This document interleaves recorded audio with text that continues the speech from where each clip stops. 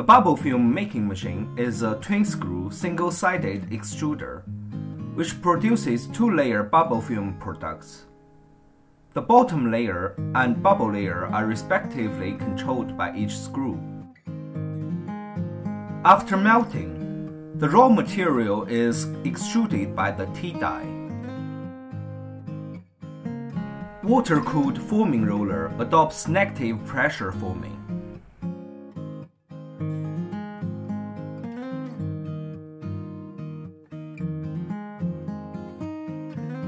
The leftover materials are crushed by the recycling machine and returned to the extruder for reuse.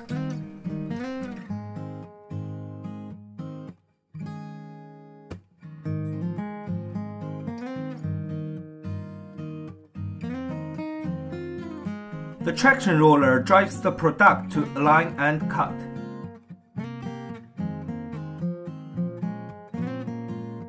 The machine also equips with auto cutting. After reaching the default meter, it will automatically change, cut, and roll up.